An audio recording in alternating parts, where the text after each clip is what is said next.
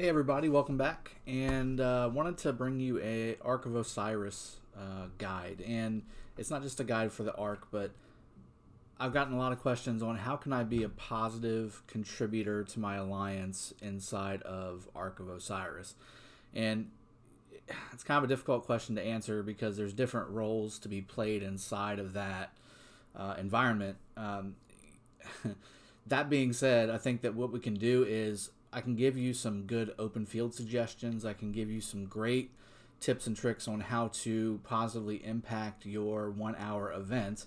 And to be honest, I mean, that's kind of where the game is at right now. We're still waiting for kingdom versus kingdom. We're still kind of waiting for some of the balances to be hashed out. But the one thing that we can really go after besides Mightiest Governor is going to be Ark of Osiris. And that's what everybody's gearing up towards with their commanders, with their armies, with their cities, with their civilizations, the whole thing. So that's the most fun, at least in my opinion, that can be had in the game right now. And since it's only once every 3 weeks, it's easy to plan for as long as you have the right direction. So that's what this video is about. I want to make sure that you have everything you need to at least get an idea of what you need to be doing in the field. So that you can really bring a positive impact to your alliance while you're doing Ark of Osiris. So the reason I've got Richard up here, especially in the beginning of Ark of Osiris, you have got to be able to control the battlefield. And different troops have different roles. Obviously, cavalry are going to be your mobility, your speed troops. They're going to be the ones to be able to get around the battlefield. And Ark of Osiris is a big map, and having that mobility is very crucial, but also having the ability to kind of hold a spot and make that spot yours is a big deal. And if you don't have an infantry army, at least one, that you're contributing to the cause, that's a big deficit for your alliance. So what I would recommend is, first and foremost, get a really solid infantry group going. And the way to do that is with obviously having infantry as high as possible, your training, your research, your alliance research, but also your troop count. So you want to have at least 200,000 infantry coming to the battlefield, T4. But then your commanders. So there's a couple different commanders that you can bring to the table. Obviously, there's different levels of what you're going to be able to bring depending on your server. Some servers have Richard, some don't. Some servers have a lot of pay to win, some of them don't. So there's a big range between what can be brought to the table for each individual person. So I'm going to go quickly through each one just so you have an idea of what you can use to bring a solid contributing infantry group to the field. And again, I think the first criteria is to make sure that you've got 200,000 T4 troops to bring into the field at one time. And it needs to be all in one group. It can't be two 100,000 groups of infantry. It's just not, you're not gonna have any staying power with that size of an army. And really anything above that is gravy. Once you get into folks that are higher tier, 20 million plus power, you're going to need 250,000 plus because you're going to be using a 50% army capacity buff with your infantry groups, and a lot of people now are up to 300,000 plus. So just kind of keep that in mind. The more troops that you bring per army to the table, the more effective you're going to be. It's just plain and simple. It's a numbers game. So with that being said, let's go through some infantry combinations and commanders that you can bring to the battlefield. And again, this is really flexible depending on who you are and where you're at in the game, how much money you have to put into the game, if any. It just depends. So one thing I really would recommend whenever you're talking about infantry commanders, if you have Richard, get Richard. And I put almost every single universal sculpture I've gotten since I joined the kingdom, which was almost 90 days ago, into Richard. And as you can see, I've got him 5, 3, 4, 5, and that's winning maybe one or two of the universal sculpture events. Everything else has been through recharge events, through the Valentine's Day celebration that we just did, all the holiday ones where you get 20, 30, 40, 50 universal sculptures. Every single one of those I've put into Richard. So I'm only 3 skill points away, or whatever you want to call it, but that's about 240, 230 sculptures. So I'm still a ways off, but I'm hoping to find that stuff as quickly as possible, somehow, some way. Once you unlock that expertise, that's going to be very helpful on the battlefield. Slowing down the target march speed is going to be very effective on Ark of Osiris, because really one of the main things on Ark of Osiris is mobility. Even on an infantry group, having mobility to slow down those cavalry units that may be coming in, or slow down the archer units that are trying to flank you because they think they're gonna beat you. Being infantry, they're not. Just it's not going to happen.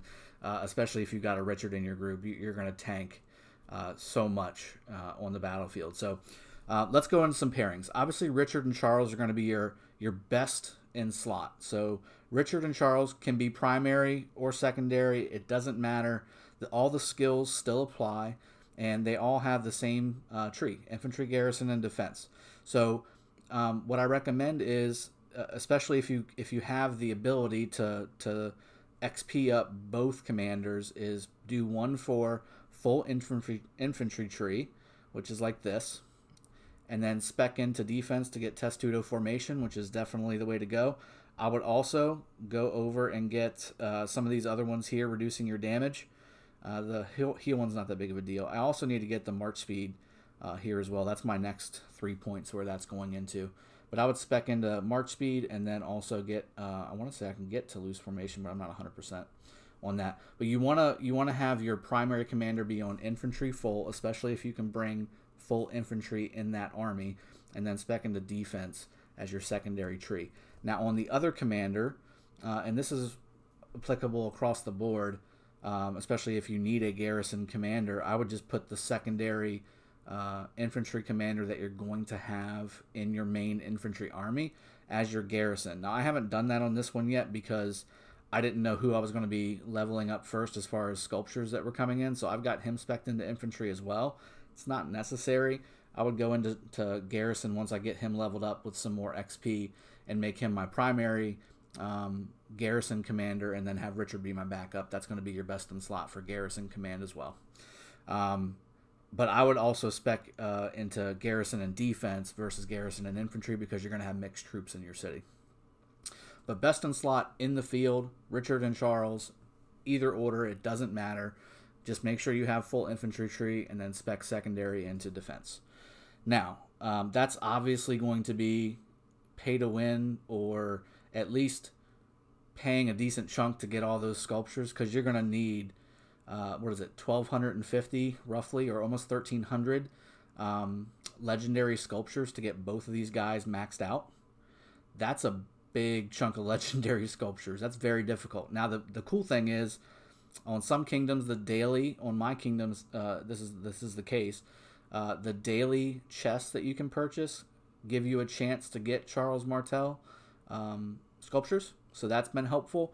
And then also, when you're talking about Mightiest Governor, Charles is also part of the Mightiest Governor. So if you want to wait and save up your resources and your speed ups, and so, definitely when you're talking about killing on the kill event in the last 2 days and spending your resources to heal troops up, that's what I would do to get Charles Martel sculpture. And that's why I'm not putting any of my universal sculptures into Charles, because I can get him.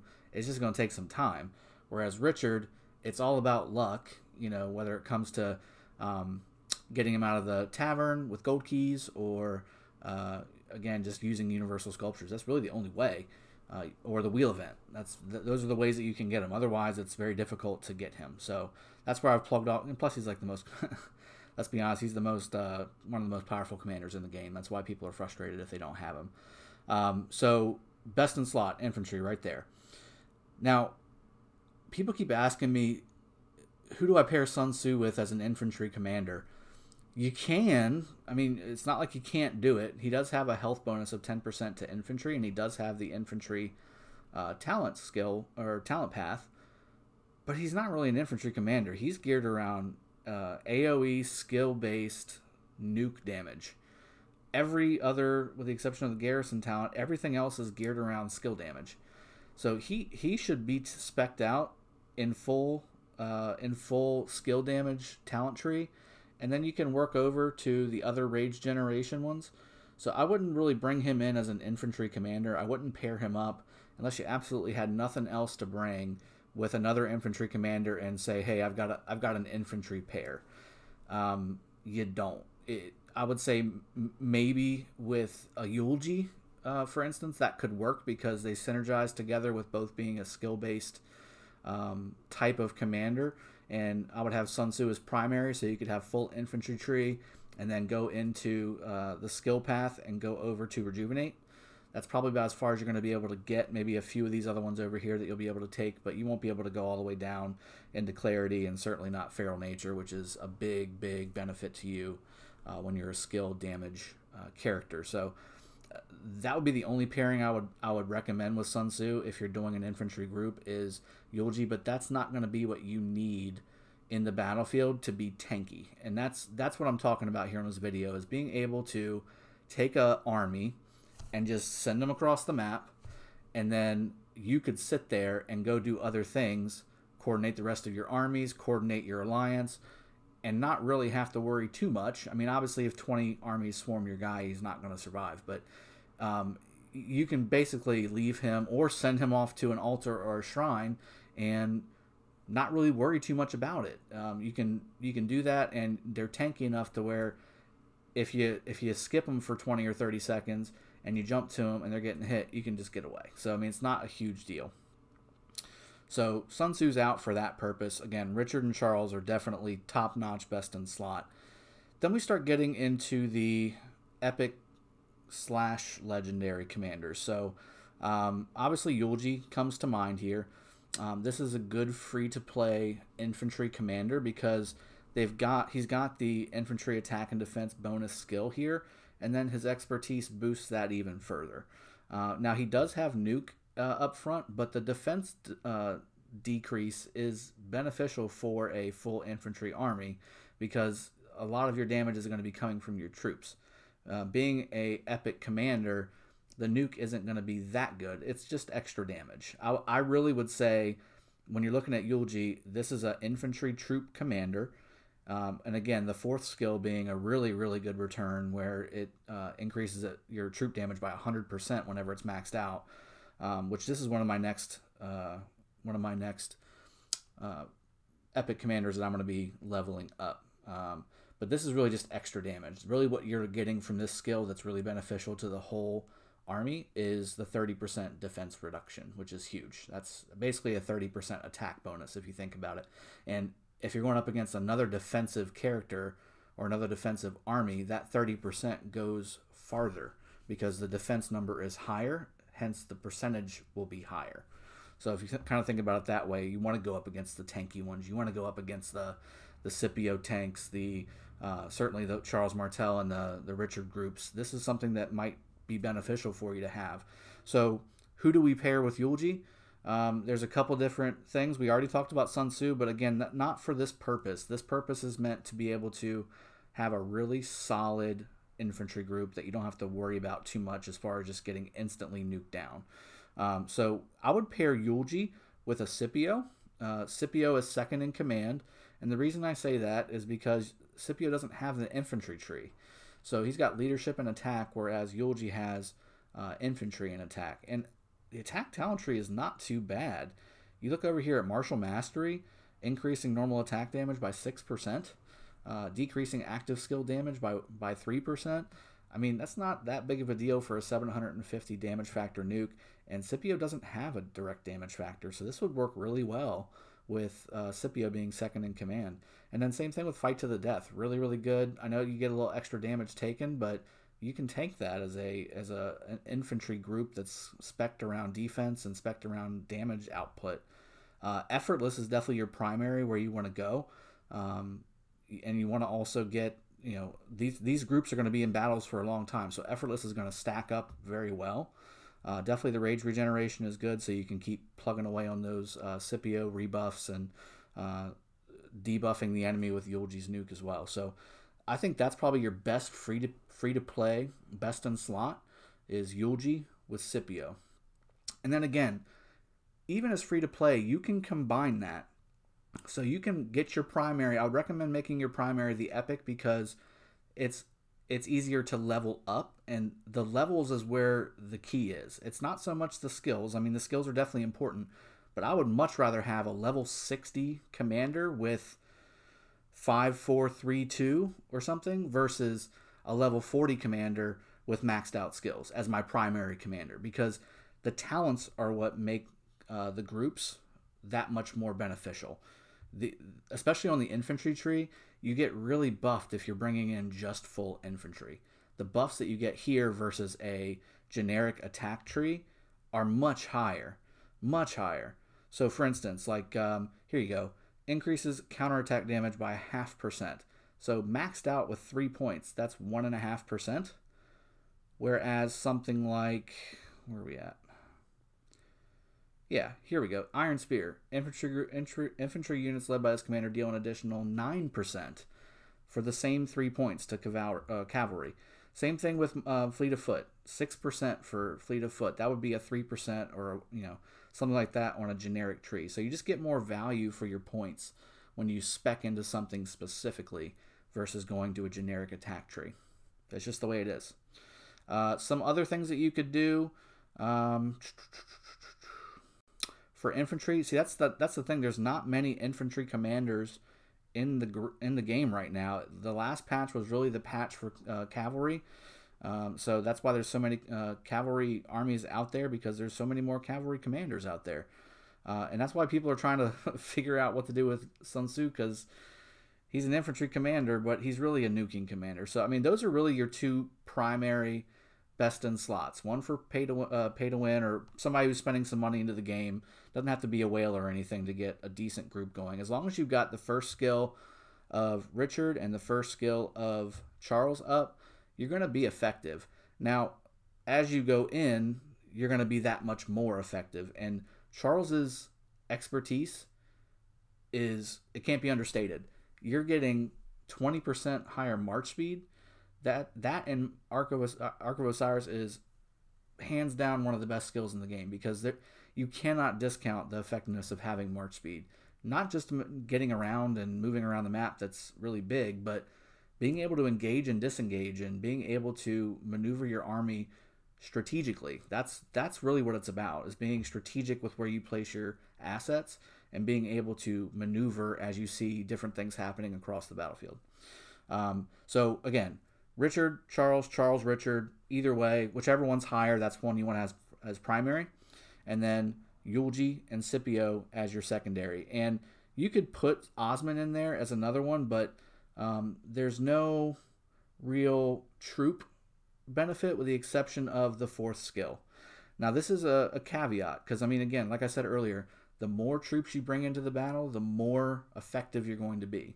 So if you bring a Yulji and an Osman, or even an Osman and a Scipio, again, you're going to be in really good shape. The problem is with bringing Osman and Scipio is you lose the infantry tree. And that can't be understated. I really think that if you had to use Osman, I would use Osman with Yulji. And again, I would use Yulji as the primary because he's got the infantry talent tree. So Yulji primary, Osman secondary. But that, to me, and I haven't done the testing, so don't bank on this. I do want to do some of the testing once I've got 423 sculptures to use, so I want to get some of these guys ranked up and do some testing. But I feel like Yulji Scipio should outperform Yulji Osman. The only thing is, maybe with the extra 10% troop capacity, which would be maybe an extra 17,500 without a buff. With a buff, it's about 25,000 extra troops. That could be the difference between the two groups. So some testing to be done there. But I think overall, again, Richard, Charles, best in slot. Scipio and Yulji with Yulji primary, best in slot for free to play. And again, you can incorporate both in there. You can have Yulji and Charles. You can have Yulji and Richard. You can have Richard and Scipio. You can have Charles and Scipio, although I don't think that's as good of a combination. And again, you can toss Osman into that free-to-play arena because of the troop capacity. And he does do really good nuke damage with the additional nuke damage buff as well, which is really good. So I think that'll be about it. I'll wrap it up there. A quick 20-minute infantry guide.